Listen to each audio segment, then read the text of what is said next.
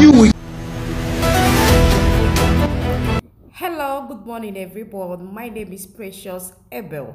Here the news in detail. Few weeks to elections, the sum of $292 million in cash was taken out of the Nigerian treasury.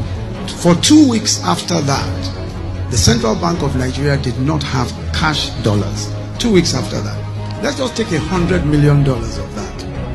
Today, that would be about 36 billion.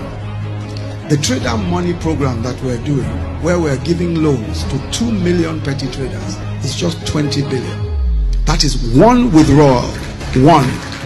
That's one withdrawal from the treasury of Nigeria.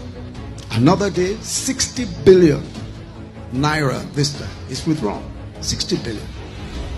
Three Nigerians did what is called the strategic alliance contracts.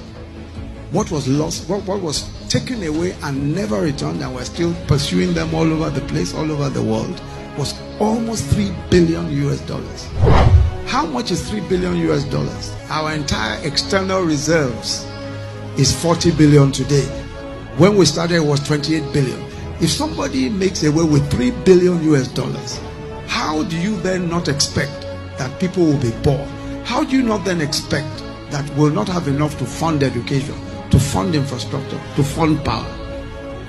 You know, sometimes I get so emotional about this issue of corruption. I'm so irritated that the same individuals who robbed this nation can come back and tell us that, oh, we are the people who can fix it.